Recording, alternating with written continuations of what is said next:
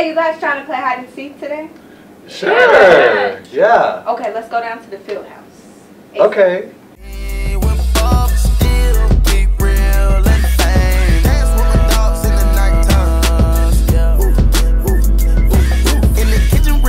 Like a stir fry, whip it in the kitchen, wrist twisted like a stir fry, whip it in the kitchen. 1, 2, 3, 4, 5, 6, 7, 8, 9, 10. 10 seconds later. Where is everybody?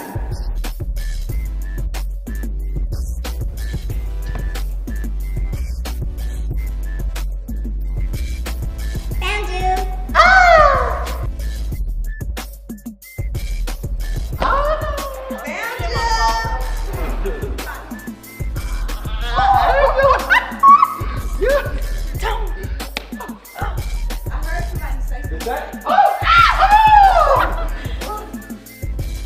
Found her.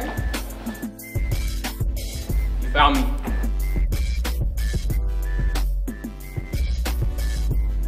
Oh, no, you Go. Oh. Not today.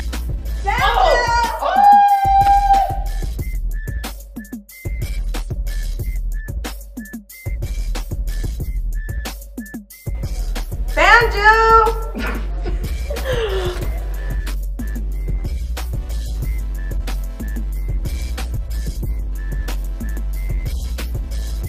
Found you!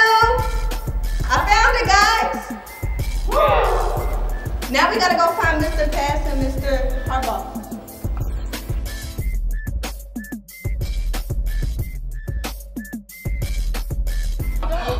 Found them! Wow. Cheaters! Really?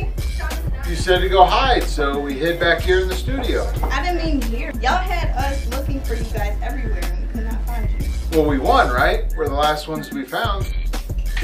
I guess.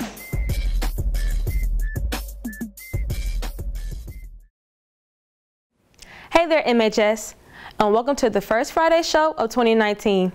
I'm Sierra Harris, and while we hope everybody had a good holiday break, we here at PNN are ready to get back into the swing of things.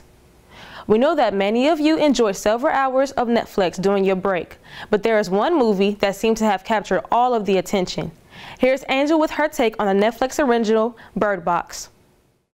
Hey there, MHS. I'm Angel Highball, and there's no way I'm taking this blindfold off or I will die. If you don't know what I'm talking about, over break was a movie that came on Netflix called Bird Box. That was harder than I thought. Anyways, it's about a mysterious force that destroys the population, and only one thing is certain: if you see it, you will die. The survivors must avoid coming face to face with the entity that takes the form of their worst fears. Searching for hope in a new beginning, a woman and her children embark on a dangerous journey through the woods and down the river to find the one place that may offer sanctuary. To make it, they'll have to cover their eyes from the evil that chases them and complete the trip blindfolded. Sandra Bullock is the main character, playing Mallory, a woman who was living with her sister and is pregnant, fighting for survival after mysterious entities appear all over. There were 2 children she had to take care of that she named Boy and Girl. Mallory ended up finding safe shelter before anything happened to her. The household also contains other people such as Greg, the owner of the house, Douglas, Greg's neighbor, Tom, a construction foreman, and Charlie, a supermarket worker, who all face fates that you just have to see to believe. Later on, there were a few more people that found shelter, including Olympia, who is Girl's mom. Then came a cop in training named Lucy and a drug dealer, Felix, along with an elderly lady, Cheryl. It seemed as though everyone who laid their eyes on the mysterious entities immediately commits suicide, while the audience tries to figure out why. Eventually, they end up needing food and going to Charlie's store to survive, and they end up taking Greg's car to go to the supermarket. People who are infected are obsessed with trying to get others to look at them, which is extremely dangerous. The dangerous person, Gary, is let in the house and seems to be a survivor, while Mallory and Olympia were both giving birth upstairs at the exact same time. Gary picks up the bird cage, puts it in the fridge, and pulls out weird pictures.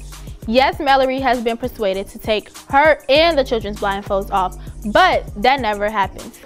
Eventually, they all end up in a boat trying to find help and shelter, with their blindfolds still on. What happens at the end? You will have to tune in to Netflix to find out. Outside, you guy. My children are out there. You won't make it to your children. Oh, dude, it's back on. Turn it up, turn it up. The president has declared a state of emergency and has closed all borders. Do not go outside. Avoid social media. Use radio. I personally enjoyed this movie and would recommend it for those who haven't seen it yet. I promise you will enjoy every scene there is, but you may have those moments when you might get scared or worried like I did. I guess I feel safe now, maybe. Overall, this is definitely a 5-star film. Check it out if you like thrillers. Signing off from PNN, I'm Angel Highball. Speaking of movies, David is back, and this time he's bringing you his most anticipated movies of 2019. Hey MHS, I'm David White, and wow, can you believe it's already 2019? With the new year finally here, we are all excited about the new upcoming movies that are expected to premiere this year. Many big-time movie productions including Disney, Marvel, Universal Pictures, and Blumhouse Productions are going to be our distributors. With that being said, let's take a look at the top 5 most anticipated movies of 2019 that had the media going crazy. Number 5 is Glass. With actors Samuel L. Jackson and Bruce Willis, this movie is bound to be a full-on thrill ride, being almost a trilogy from 2000's Unbreakable with the same actors in 2016 Split. This movie adventures through a world of a superhero with its own twist.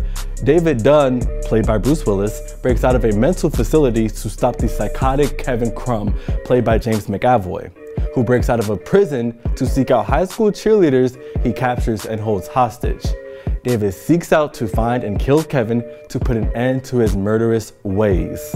Many people who saw the trailer seek to Twitter and Instagram to post about the hype they have over Glass, which actually comes to theaters next week on the 18th. You don't want to miss this one. Making another spot on the list is Toy Story 4. I am beyond excited for this movie to drop. Toy Story for me was my childhood. Woody, played by Tom Hanks, and Buzz Lightyear, played by Tim Allen, gets a new friend named Forky, played by Keanu Reeves. They spark on yet another adventure to introduce Forky into the real world. Set to release in theaters June 21st, I am super excited to witness another crazy ride taken by Woody and his toy pals. The third most anticipated movie is Happy Death Day to You. The original movie, Happy Death Day, I honestly thought was going to be pretty lame, but it was actually really interesting and a good film overall. The overall gist is that a college girl named Tree Jeltman, who is played by Jessica Roth, experiences the same cycle of events every single day. She soon realized that something weird is going on and that she is literally replaying the day of her death every day. She also finds out that she is being chased after a masked murderer, which is the one killing her.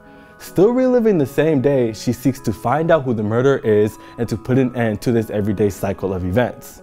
In this sequel, the same events happen and she relives the same day every day, except this time it is one of her friends who is being murdered and she is reliving their death day with them every single day. This movie is being hyped all over Instagram, and many fans mark the date, February 14th, in their calendars to be the first ones to purchase that movie ticket, including myself. Marking number 2 is Avengers Endgame, and oh my goodness, have I been waiting forever for this. With the trailer being released last month, Marvel fans are going crazy on social media about possible outcomes, predictions, and so on within the movie. There were literally fan pages made about this movie and even reaction videos on YouTube over the trailer. Fans are going ballistic, including myself. I cried watching the trailer, not even gonna lie. But it was tears of joy, but whatever. Anyways, Thanos, the main enemy of the Avengers team, has completed his quest and wiped out 50% of the universe. Now at peace, he lives somewhere throughout the universe and became a farmer, believe it or not. With the Avengers team down and grieving over lost friends and family, they do everything they can to finally defeat Thanos and try to somehow reverse the effects and bring back the 50% that has been wiped out. April 26 needs to get here faster because I literally can no longer wait anymore for this movie, and my fellow Marvel fans can attest to that. Finally, the most anticipated movie of 2019 is The Lion King. Originated in 1994, this film has become Disney's most iconic and most recognized film. It is also the 9th highest grossing animated film of all time. I'm sure everyone is familiar with the storyline, but with the death of his father due to his jealous uncle Scar, little Simba has to learn the ways of being a king by self-exploration and going on an adventure with two pals named Timon and Pumbaa. On the adventure, he meets a lover named Nala. All in all, Simba finally meets with his uncle Scar and realizes it is Scar's fault for the death of his father, and they battle it out. Many people are familiar with the animated version, but Disney is making a live version for the 2019 remake, with many popular voices such as Donald Glover as Simba, Seth Rogen as Pumbaa, James Earl Jones as Mufasa, and guess who's playing Nala?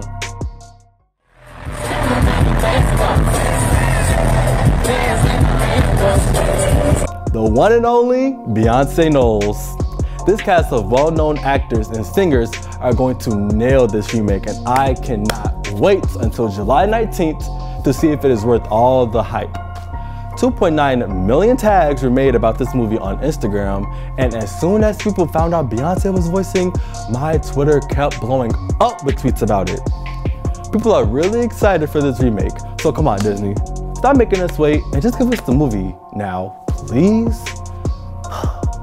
2019 will be the year of spectacular movies that will keep everyone talking for years to come.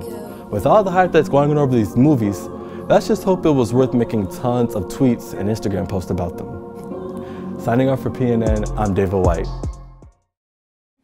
Another thing that has captured our attention is the NFL playoffs. With the Bears being knocked out in devastating fashion, only 8 teams remain. Who will capture the elusive Lombardi Trophy?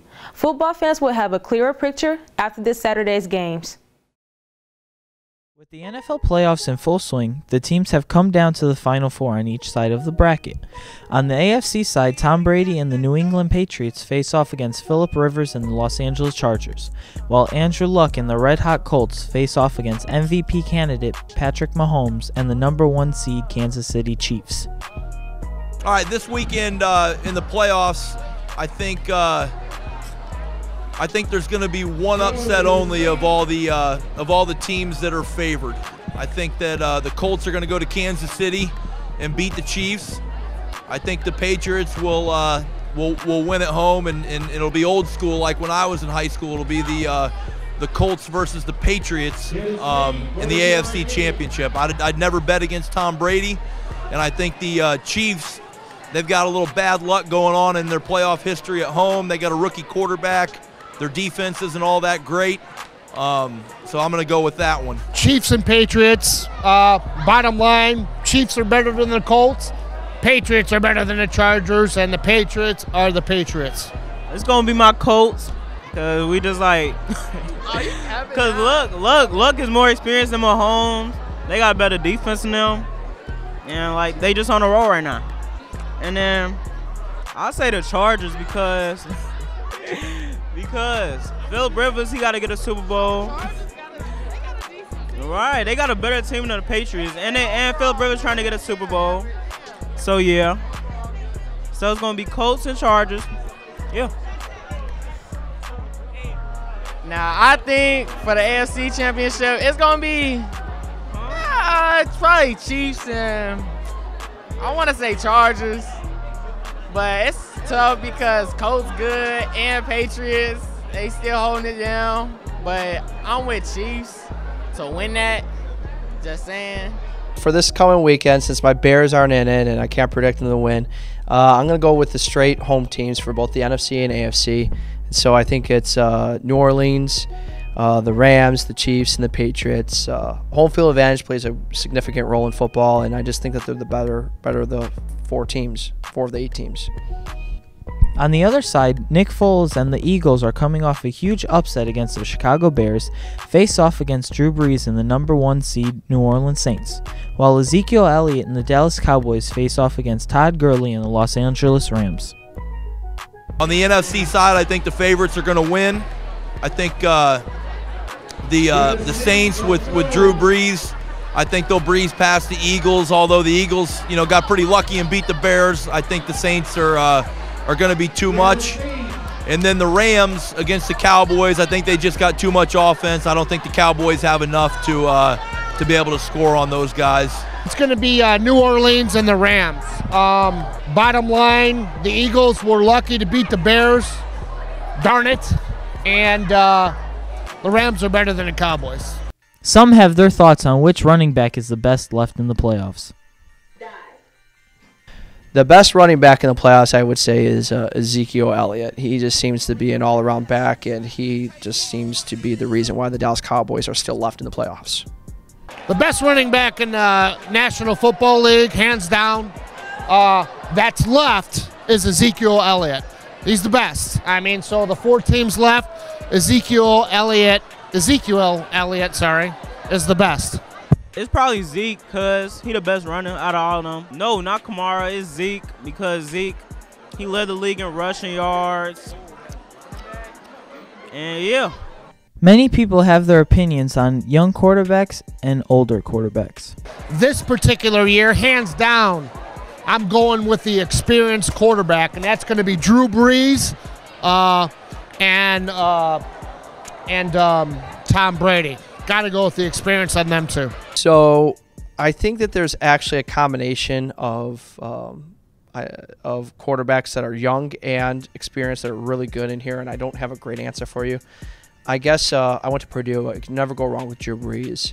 He's pretty old, but he was pretty much the MVP this year. Patrick Mahomes was also really good. He threw a bit more interceptions, but I guess my money would be on Drew Brees. As far as what player has the best chance, whether it's an experienced or an inexperienced quarterback, you know, if you look at the playoffs, you know, it's kind of a mixture of both. You know, I think the best team, you know, there is New Orleans. You know, and obviously Drew Brees has been around a really long time. Obviously Tom Brady keeps making it to the Super Bowl. Doesn't always necessarily win it. And until somebody can beat those guys, I'm not going to bet against them. Quarterback with experience, because they got experience. Hopefully you can tune into one of the games this weekend and see who wins. Signing off from PNN, I'm Niko Jukic. Finally this week, the entertainment world is stinging from the loss of 2 television icons. Mean Gene Okerlund and Bob Einstein are 2 names you may not be familiar with, but are sure to recognize. In the beginning of 2019, 2 well-known celebrities unfortunately passed away. Many may not know their names or who they were, but your grandparents or parents should be familiar with these 2 fallen angels.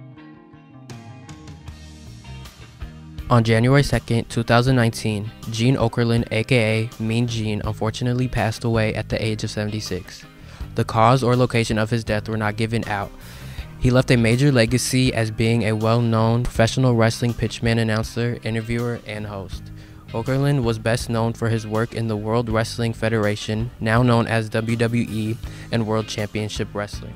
I think his legacy is super great. I mean, everybody knows him from when they were a kid, and you know, his interactions with Hulk Hogan and all the other wrestlers. I mean, there's not a wrestling fan that doesn't know about, well, you know Mean Gene, or let me tell you something, brother. You know, and that's Hogan talking to Mean Gene.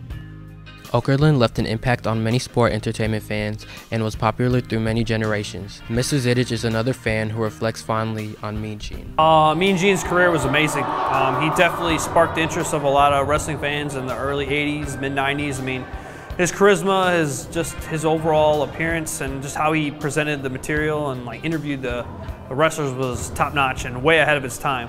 And you know, you see a lot of people try to mock that nowadays and try to act like he did or be as enthusiastic as he was, but most people can't match that, and he really changed the game, and that's what it's all about. His fans are going to be, I would assume, ride or die with them. I'm sure they're sad by his passing, but you know, like I said, he's always going to be remembered for what he did and how awesome he was, and that's something you'll never forget. Along with another unfortunate death, writer and actor Bob Einstein sadly lost his life to cancer on January 2nd after kicking off the new year. By making his own name in the 60s, Einstein was truly defined for his famous character Super Dave Osborne. Alright, I think I'm all right, Mike. I hurt my left arm a little bit, and I got a little headache, but as long as I can get my car in position, I'll be all right. I got to get the back wheels up top, and then I'll swing her on in. There we go. All right. Good landing.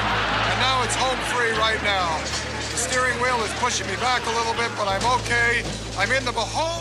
When I found out that Bob Einstein, a.k.a. Super Dave, a.k.a. Marty Funkhauser from Curb Your Enthusiasm, died, I was surprisingly sadder than I thought I was going to be. See these guys on TV, you don't really think too much about them other than that they're entertaining, and you don't realize how important they were to TV and to your entertainment until they die. With these devastating tragedies, I hope and believe everyone else wants these two fallen legends to rest in peace while they live on through everyone's lives they've changed. Signing off from PNN, I'm Andrew Keene.